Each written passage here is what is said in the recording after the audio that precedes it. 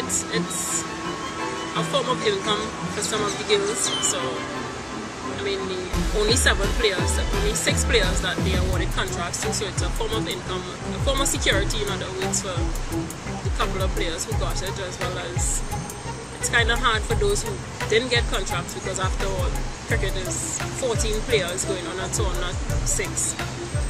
So it's kind of challenging for some, but it's a good step, a step in the right way for the others, or for women's cricket as well.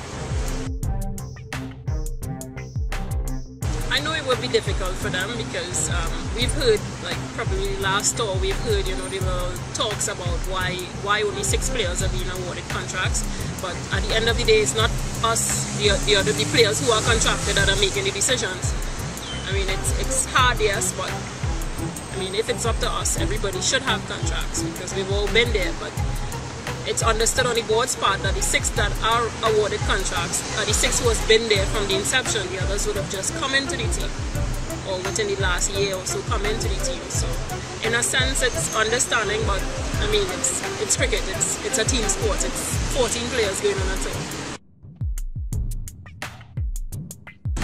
Personally, I don't think it puts pressure on me. I can say for me, I can speak for me. It doesn't, because at the end of the day, I still give my all. I still play for team. I still want to win. I still want to make the West Indies team, women's team, you know, build women's cricket. So for me, it's not really a pressure.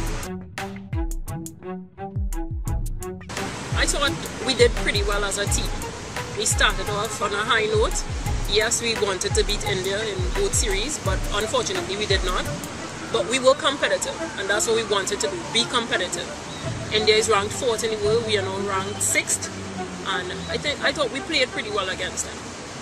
It was the first time that a West Indies team has ever beaten India, and I think we achieved some good stuff.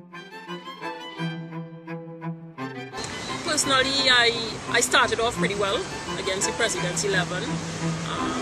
I had opportunities that I didn't go on to make, you know, to make good use of them, but I thought it was average. I can do much better.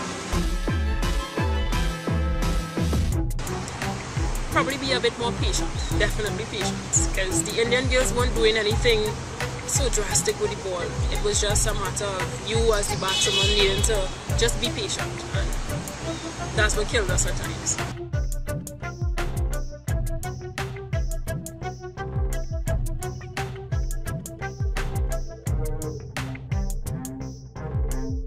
Their spin bowling wasn't that hard to play, but as I stress on the patience, because they were just like flighting the ball. It was you to do what you want to do with it.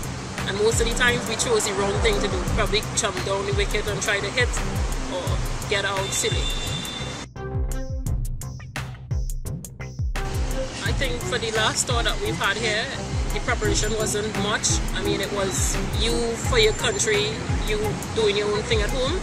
But like as a team, as a West Indies team, we were not training together, and probably because of the Christmas time, I think that was pretty bad, because that's what we need. We really needed a little camp to gel together, to come together, because most of the tours that we've been on and been successful, we've had long camps or come from a tour into another tour, and it has worked.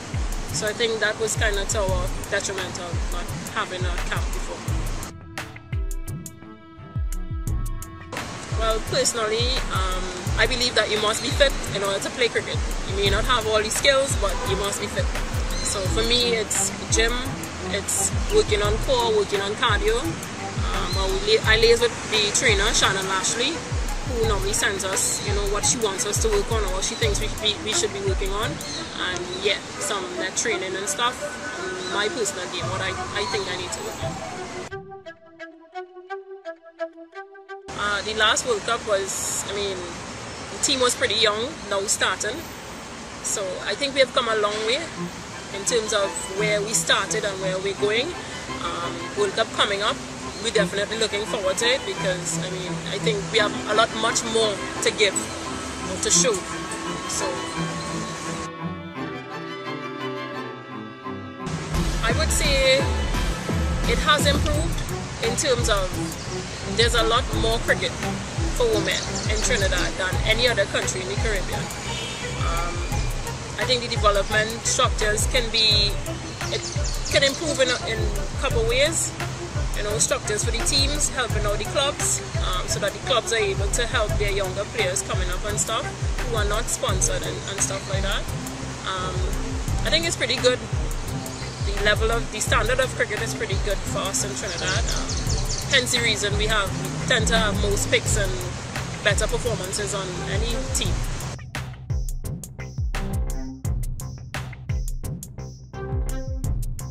There are more foreign players that are interested in coming, but again, they have to study if the clubs can fund that kind of thing, because most of the West Indies girls, I mean, as I said, Trinidad plays more cricket than any other country, so most of the girls want to come to play because they're hearing about it. Of course, Deandra would talk about it, we would talk about it when we're on tour.